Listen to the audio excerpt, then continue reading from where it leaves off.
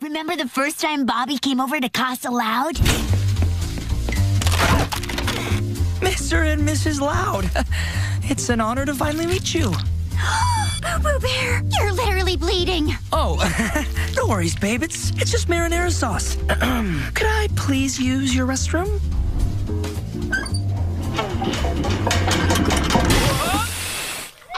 So, you're Lori's new love interest. Dang it.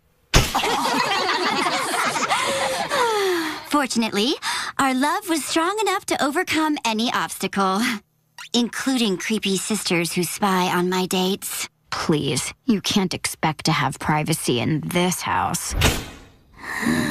Sigh. Sigh. Sigh. Okay, you've been doing that for 10 minutes. What's wrong, Luce? Don't tell anyone, but I've been reading this new book series about a werewolf, and it feels like I'm cheating on Edwin.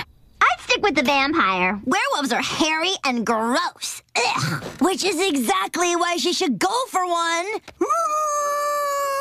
But Edwin was her first love. Don't these books sound a little old for Lucy? Of course not, dear. When I was a girl, I read a series about a cute lumberjack. Grown. Sigh. I still fail to grasp your dilemma, seeing as both would-be suitors are mythological beings. My point was that our walls are ridiculously thin. Yeah, not to mention leaky.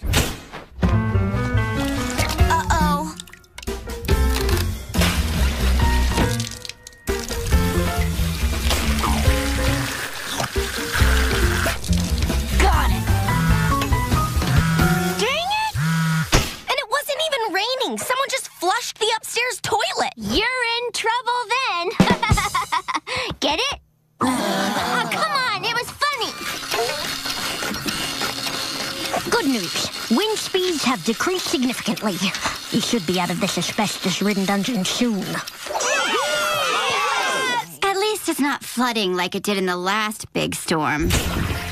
I'll get the buckets. Last one.